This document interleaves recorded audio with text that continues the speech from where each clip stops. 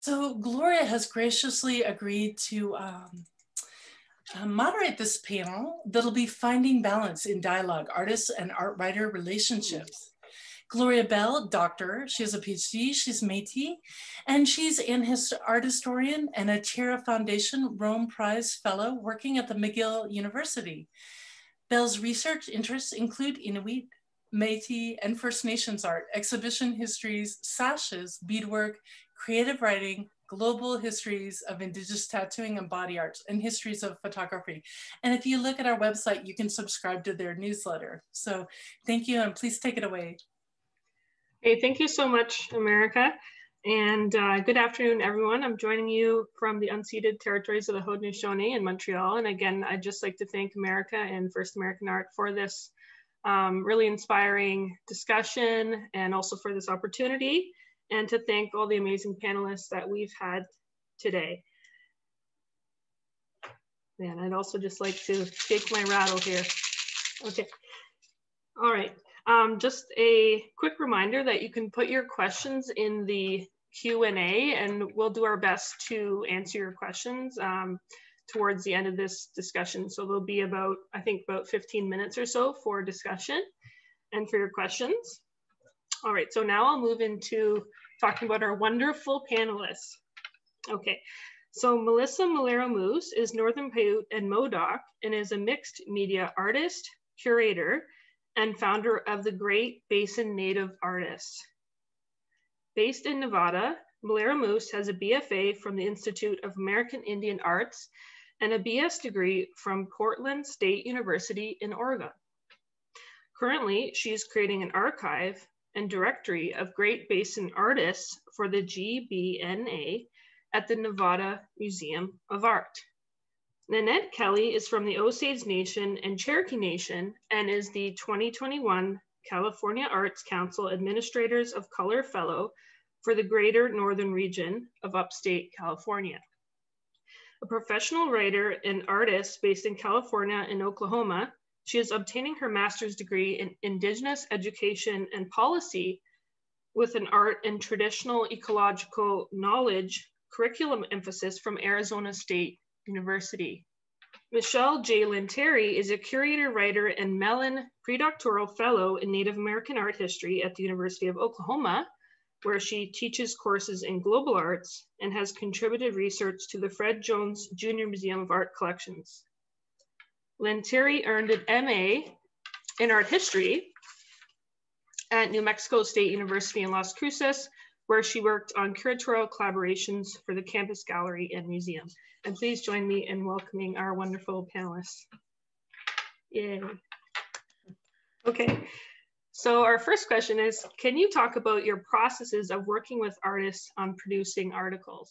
Thank you so much, Gloria and America and Nancy and Heather. Just really inspiring day already. And I also want to honor the Wichita and affiliated tribes here in central Oklahoma, also the Caddo peoples, and just honor the tribes past, present, and future that steward these lands and care for these lands. And in terms of process, getting to the question, I've really grown to love the direct interview with artists. There's really nothing like it, just in terms of having that conversation live, expect the unexpected. You just never know what's going to come out of it. And often I find, I prepare questions and I email them to the artist in advance. A lot of times I abandon the questions, once I'm in the moment. So kind of like recognizing the flow is such an important facet, I feel, for my practice, and honoring that, because sometimes you might get a response that there's no question you could have written that the artist is willing to share some aspect of the topic at hand. So I would encourage people to seek out interviews with people that you'd like to collaborate with and learn more about, and also to not be afraid to go off the rails and move away from your set questions. I agree completely. I think I get started with that initial conversation to get things going. And then I agree. Yeah, I mean, I have a set of questions and I don't think I've ever followed them. they get tossed out the window immediately because you are trying to just, I mean, you don't know where the conversation is going. And at least I definitely appreciate the ways the conversation, the twists and turns that happen when you're just having a visit, you know, a conversation. I'm right there with both of you. I am sometimes asked, well, where are your questions? Why are you not asking me direct questions? And it's interesting because that usually comes from more of the non-Native community than the Native community. The Native community ordinarily has a little bit different way of speaking. But I love the in-depth conversation, because when you're actually just getting to know somebody and not just hurling questions at them, it's more relaxed and you're getting actually a more truthful interview. And personally, I look at it more as, because I started out as an artist, I did not start out as a writer. And so I look at it as I'm an artist talking to another artist. So I usually just get lost in the conversation and then have to bring it back and realize, oh, that's right, I do have to write this up. But that's how I start. And so yes, the questions are usually thrown out the window. I agree. Do you think that things have changed for you as artists, as curators, like over the years, and what has changed, or have things sort of stayed the same in your approach? For me, I make myself more vulnerable now than I used to. I think when I first started working with artists and speaking with people for articles or for curatorial projects, that I would have this instinct to kind of protect, you know, some things about me and where I was coming from, sort of in this aspiration for, you know, some semblance of professionalism as I understood it, you know, in that moment early on. And I feel like now and in the past couple of years, so much has changed, just in terms of building those relationships and, you know, active listening as a big part of that, you know, respect throughout, and, you know, just really keeping that dialogue going, you know, when I'm working on projects like writing and curatorial, but then also those in between moments, I think, are just as important, just those hello texts, or if somebody, you know, receives an important award or, you know, any sort of recognition, to drop a line and, you know, congratulations. So I feel like those in between moments are just as important as the interviews and, you know, other processes that are project oriented.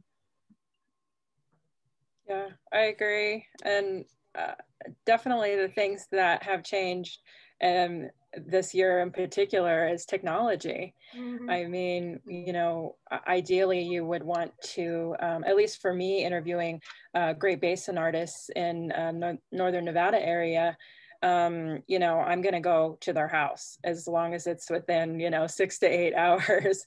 If I can make it, I'm going to go and do an in-person visit.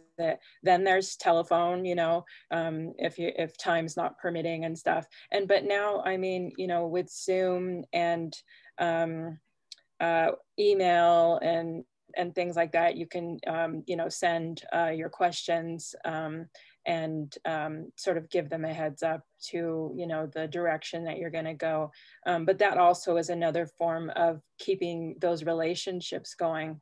One thing that I've noticed as an artist and a writer is going to like kind of dropping in on a conference, on a whether it be NASA out in Tulsa, which was such a memorable experience a couple of years ago, and then ATOM last year in California. I mean, it was a really great time, but you got to see and interact with the people that, you know, you are forming those relationships with. So I guess, you know, involving yourself in that community, it does help for better writing. It helps for better relationships. And it's something that, you know, we didn't exactly have many years ago, you know. What is ATOM? Can you tell us a bit more about that? I've never heard that acronym before. Does anybody know the acronym? Archive and Tribal Museum Conference? Tribal Archives. What about you, Nanette? Do you think like your process has sort of changed over the years or shifted, or?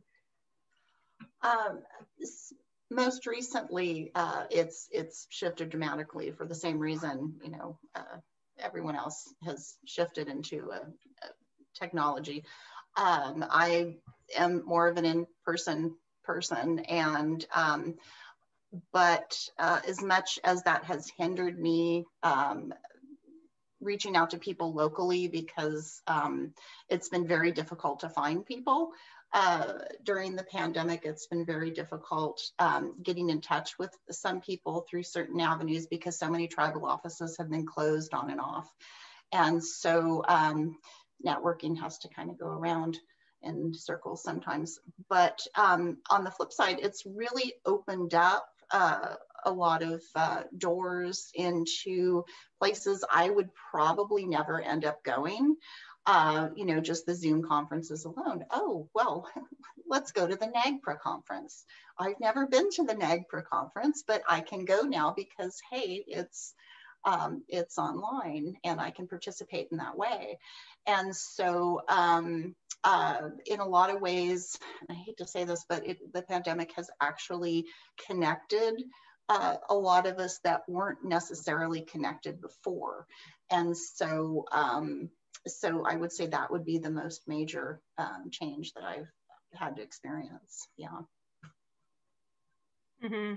I've certainly appreciated like listening in on a lot of different conferences that I wouldn't have access to before. But just the relationships that opens up, you know, and it really has helped. Mm-hmm.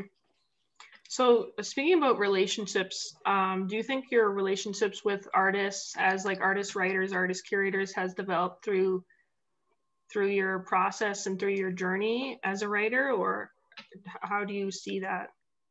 Yeah, I think that, you know, there's a lot of possibilities for collaboration across platforms. And, you know, like we're talking about right now, you know, just with this moment that there's so much potential for digital virtual collaborations. Yeah. And so we've got this really cool opportunity to bridge these spaces and, you know, have these kinds of conversations that maybe, you know, weren't as easy to do prior to this moment, maybe just because, you know, a lot of us in the field were, you know, figuring out how this technology works. You know, I can say that I didn't use Zoom, you know, up until about a year ago. So, you know, it's just kind of, yeah. Right. So now Zoom is this, you know, it's like Kleenex, right? It's just like, you know, this connection. Are we Zooming? And you use it and you throw it away. Yeah. Yeah. And I have to say too, that I've also had the experience of like merging tech, which I think is funny, but also kind of that expect the unexpected, you know, like setting a cell phone with audio going in front of the speaker on my laptop while Zoom is recording, you know, and you just have to make it work, and you're laughing and you're just like, we're going to do this and we're going to have fun. And, you know, I promise it's not going to be, you know, forever and ever, you know, we'll an hour and a half, but you just got to make it work. Yeah, I think a lot of the relationships, both again, as an artist and a writer, have really evolved and stayed, you know, from a lot of the writing interaction that I've been doing. But I mean, I do both. So I mean, it's hard to separate them because I'm constantly doing both equally. But with my group out here, the Great Basin Native Artists, you know, I've written articles, you know, for First American Art Magazine to cover that, you know, underrepresented region. But also I've maintained those relationships as an artist and as a curator and as a writer, because it's just an amazing, you know, treasure of resources to have all of these people in my life to constantly input, you know, what it is that I'm doing as those three hats that I wear. But I'm appreciative of that. One thing I do have to say about, I guess, a lot of non-Native people writing about me as an artist, I haven't stayed in touch too much. They haven't either. I mean, one thing that I always end with is, can you send me the article, or can you send me pictures, you know, from the photographer? And it's O for O every single time I've ever asked. I've never had any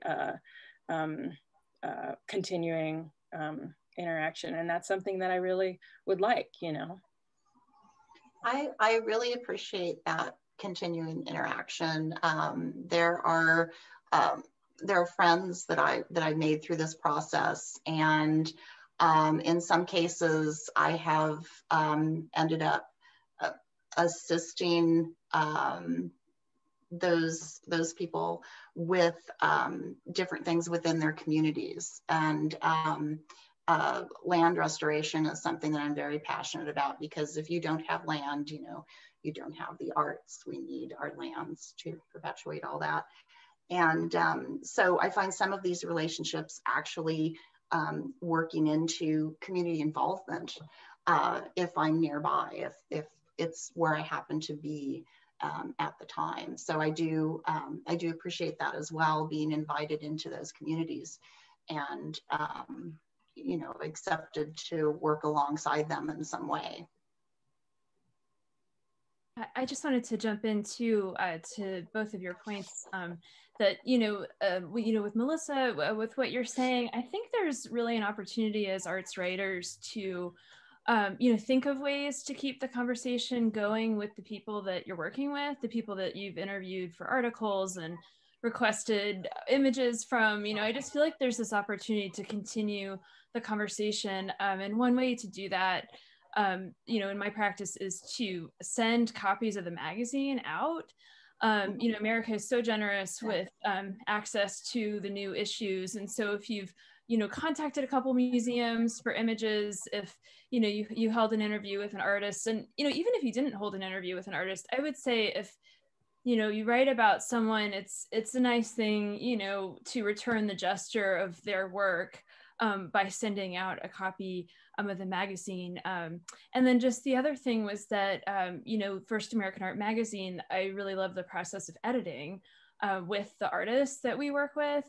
And, that there's such a back and forth, and, especially for the artist profiles, that can be like a month-long process that the artist is involved in, in terms of what's, put out into the world and in their words, particularly. I do that as well if I find the artist doesn't have access or don't have a subscription to the magazine, and that's very nice of her to send those out. And I'll say, okay, what's your address? Thank you so much for the photographs. Here's the magazine. So yes.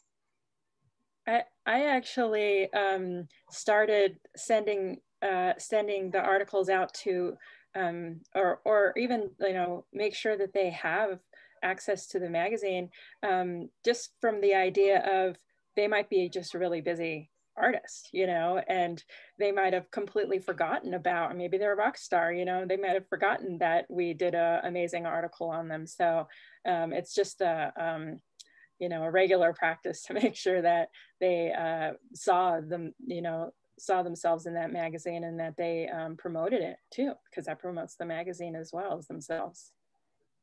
Yeah, I love that idea of the gift subscription. I'm taking a note of that. I think that's such a nice gesture.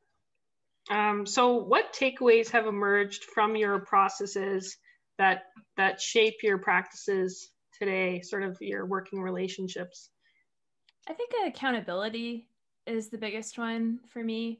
And, it came up in a discussion just before this panel. Stacy Pratt mentioned, the archive in terms of everything that's written and published, digitally or in print. And, with First American Art, it's both. But there's a permanence to that. And so just to, consider what's going out there so seriously and in collaboration, with the editors, and also, of course, with the people that you're writing about, or the, exhibition and artworks or books, that you're writing about. So just to be conscious of that, it contributes to a conversation that's fueling conversations for future generations. And so that archive is constantly building. Yeah. Oh, go ahead. I think for me, a lot of, when I first started the writing processes, and I guess before First American Art Magazine, I was, I would contribute to very small things here and there. But as far as actual artist profiles and reviews, my writing experience was few and far between. So it was really great to get started with my writing and almost be forced to write with the magazine. So it's been a great opportunity. But I think my takeaway is, I mean, every single time I have that interaction, whether it be artist to artist or dealing with going to an exhibit and doing a review on a piece, I learned so much as an artist, as a curator, and as a writer to apply all of that, everything that I learned from the interactions of, different people to my practices. And as a emerging artist back in the day, I was very ignorant of so many different things. And, it really, really helped me grow in all of those directions. So I'm appreciative of being a forced writer, I always call it, but not anymore.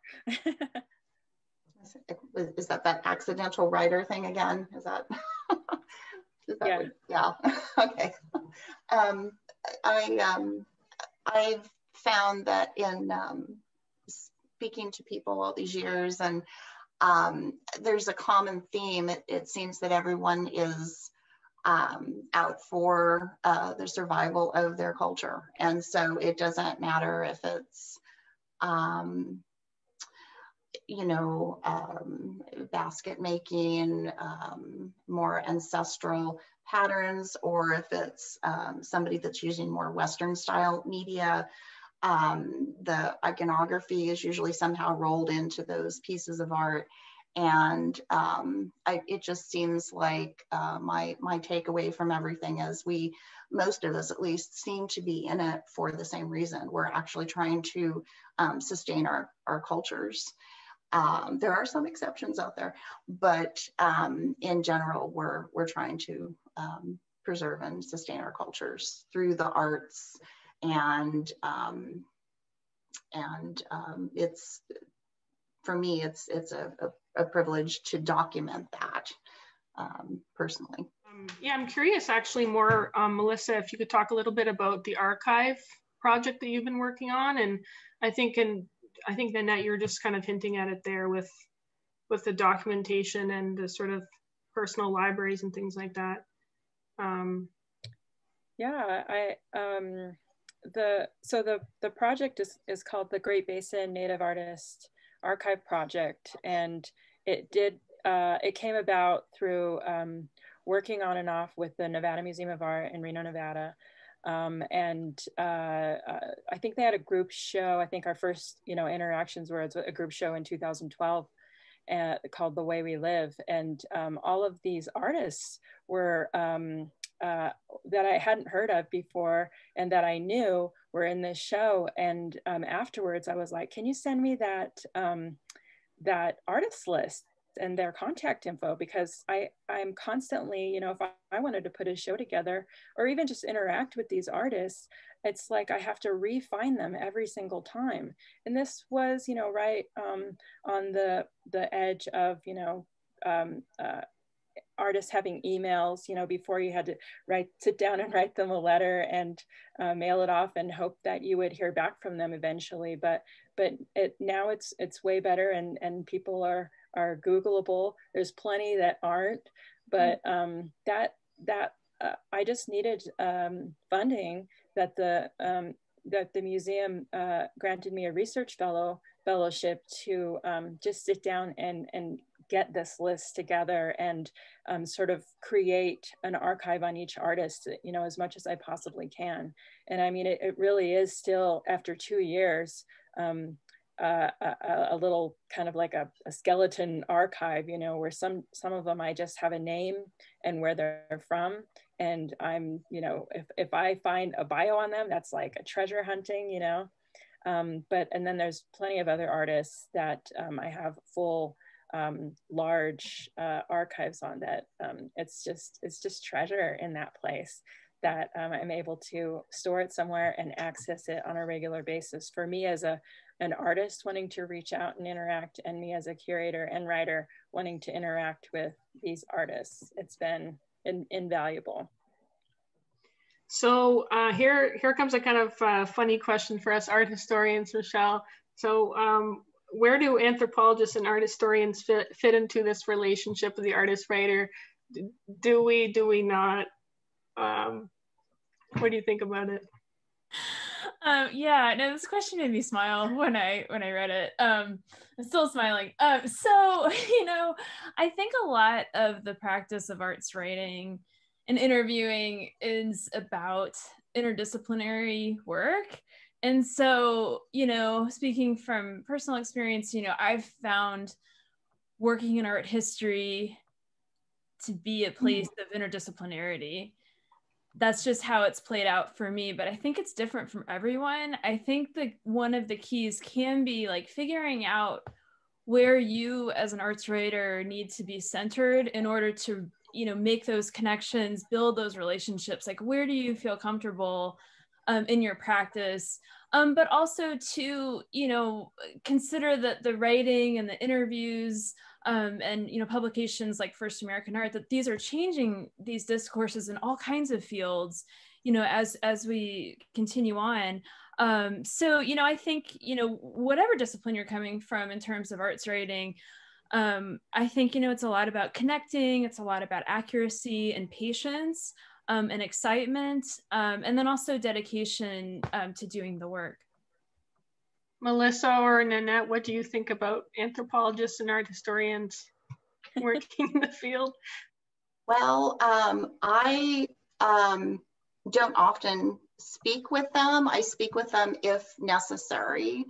I like to enable someone else to tell their story as opposed to someone else's opinion of someone else's story, which often happens if you talk to an art historian and don't talk to the artist, if the artist is available. And so I've had really good experiences with anthropologists, and I have some that I absolutely am delighted to speak to, and I don't see them enough. And then there are some that have not been so cordial, that have stood up as the claimed tribal representative anthropologist and get disgruntled when you say, okay, well, thank you for telling me all this. Now I'm going to go to the tribe. Well, why do you have to go there? And so I've found this to be perplexing because a lot of my writing the past year has been about the state of California. And so California is unique in that there are many people out here who are not what they appear to be. More so than other places. So I'm very careful, and I'm like America was talking about, you know, museums vetting artists. I'm all for vetting the anthropologists and the art historians, is my perspective. And my initial work as a writer was for the media and newspapers, as I was an artist writing historical and art features. And so I have that sort of reporter brain that, oh, I've got to vet this guy, you know, and that's what I came out of into, you know, writing for First American Art magazine. So that's my take on that. And like I said, I have some that I absolutely adore, but I'm skeptical when I do first meet them to make sure they are who they say they are. I think it's always good to be, really critical of like who's approaching you and to do your due diligence. There's an interesting question from the audience, actually. Can you talk about some of your highest highs or lowest lows as an artist, writer, and in collaborating, if you want to share a story or anecdote? Yeah, I definitely would. So like most recently, I think something that really brightened up my week was hearing from a museum contact who I had reached out to about images. And I love the phrasing that that person wrote with, and that person said, thank you for breathing life into this exhibition, continuing this exhibition's breath, and I just was like, yeah, so like, this, seeing the layers and connecting the layers, so that's been one really nice high point. And I'd say, another one is if an artist posts an article that, I collaborated on with them, like that makes me so happy, if they're happy about it. That's really just such a big deal to me, when the artists are happy about, what's been printed, and they put that out there on their social media feeds. I think I can only think of my highs. I'll try and think of a low, because those are learning moments. But I think my best story is one of my first artist profiles I did was with Ben Alec, Pyramid Lake Paiute illustrator. And I mean, from that conversation and from working on his article, it literally birthed Great Basin Native artists. And, our conversation as two artists talking to each other and getting his article written, which was probably one of the first really in-depth articles written about him and his work. I mean, that basically turned into us discussing, well, hey, let's not just get together once in a while. Let's get together all the time, and let's make sure that, we invite as many people as possible. And it's morphed over the years, this group, from a group to a organization to a collective. And now I feel like it's morphed into the archive, which has turned into about 1,000 entries and rising. And I also forgot to mention, I was invited this summer to IAI for a research fellowship, where I was going over their archive and collection for the Great Basin artists that they've had from then from past, present. And I mean, that really added to my collection. And it also, I mean, just like all of these little, connections and branches from this one little tree, and the seedlings that it produced just from one article, that's definitely a high. Thanks for sharing that. Nanette, how about you? What's the highest high for you? Let's see. I guess I do enjoy when I speak to one artist and other artists come up in the conversation that we mutually know, and then we start connecting the dots. I had this idea, and if somebody's really energetic out there, they should do this. I don't have the time right now. An artist family tree. Because I'm literally, when I talk to somebody, I figure out how they're connected to what I've learned, who I've learned from, who my mentors were. One of the artists that I admire up here, Brian Tripp, I recently find out that we learned from the same master printer. I did not know that. 10 years apart, we learned from the same master printer. And so it's just little things like that. And let's see, so for a low, I would say the only thing that's really bothered me, truly bothered me, and I couldn't figure out a way around it, was I had tried to interview one particular tribal entity regarding a situation, and they, because I was not a member of that tribe, they did not want to have me interpret their culture in that way. And so I do understand that. I would be skeptical if it was somebody I didn't know coming to me. So I offered to write the article with them and make sure that everything they wanted into it was in the article.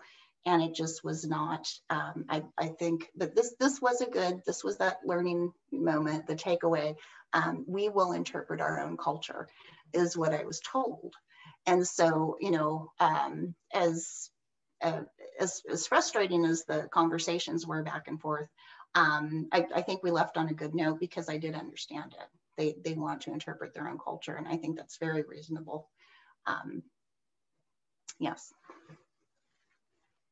I think that's a good point. And actually, we have a very practical question about paying artist fees. I wonder if you could talk a bit more, maybe Michelle or Melissa, about the process for that. Like here in Canada, we use the CARFAC fees. But I'm curious, actually, how does that work in the US with paying artists for their images and things like that? So in my experience, the artist fees, that those play in with curatorial projects. And so that's been more of my direct experience with, you know, compensating artists for their time and being as generous as the budget will allow. That's also really important to me, that, you know, it's really nice, you know, if a grant allows for artists to be paid more than what you might have been able to do originally. And so, you know, that's really important just in terms of those collaborations and, you know, making sure there's equity in those moments. But maybe some of the other panelists could speak more about the image fees with artists or other experiences. Oh, well, most of the ones I've done, you know, if it was over the phone, you know, there was an understanding that that's, you know, free publicity as well as, you know, sharing with their community. You know, that's the reward for doing, you know, a magazine or a newspaper articles or local newsletters. So every once in a while when I do maybe ask an artist to meet me somewhere, I know that they're going out of their way, so I'll, you know, give them like a gift card or something, or something, you know, gas card money to get to that location, because a lot of the people I interact with, you know, are in rural settings. So, and I can't answer on the paying for imagery because America handles all that for me. I don't know. I've never had to. It's been really difficult because, you know, it's a lot of these artists haven't been written about before. They're not Googleable. They're not. We can't. I believe America did have to purchase at one point, you know, some like from a permanent collection imagery. So that's the only thing I know about that. Nanette, do you want to add to that, or? Well, I've never been in publishing. I don't work on that side of it. My viewpoint on that is whomever I'm interviewing, I've looked at it as PR. I believe they've looked at it as PR. I've never been asked to pay fees for images, or asked to pay, or asked to inquire with my publisher about that. That's actually never come up in the conversation, because it's, to my knowledge, been an understanding that this is, you know, very well known magazine or whatever publication I'm working for, and this is public relations for them on their behalf. I've just never had to deal with that question, actually. All right, so I think we're now going to officially move to the audience Q&A. So just a reminder to write your questions into the Q&A. And I have a more broad question. So what inspires you as an artist, a curator, and a writer? And I'm just curious to hear. I guess immediately made me think of Indian Market. You know, you're going to Santa Fe in August, you're surrounded by thousands of artists and so much art. And, you know, I mean, it's, how could it not be, you know, the purest form of inspiration, seeing all of these creative people in one spot.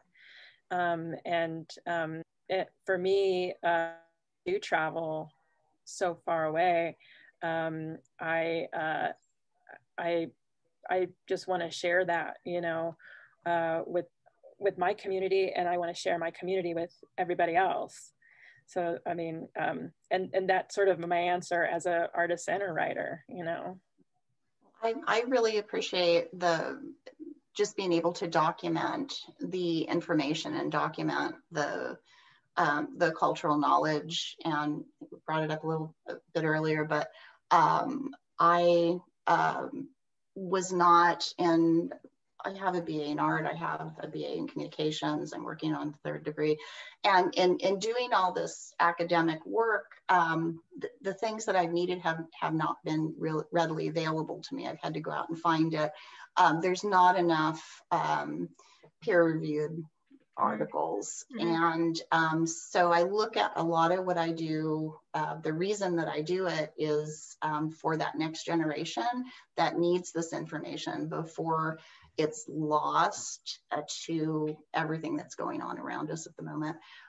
So that's, you know, that's my motivation, or that's what, you know, that's my happy place. You know, we're gathering all this and we're saving it for the next generation.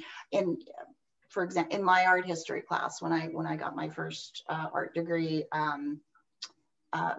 they skipped over all that Native American art because it didn't fit into the Western art history philosophy. So they just, gardeners, that's it. I'm trying to think, gardeners, we've all seen gardeners, right?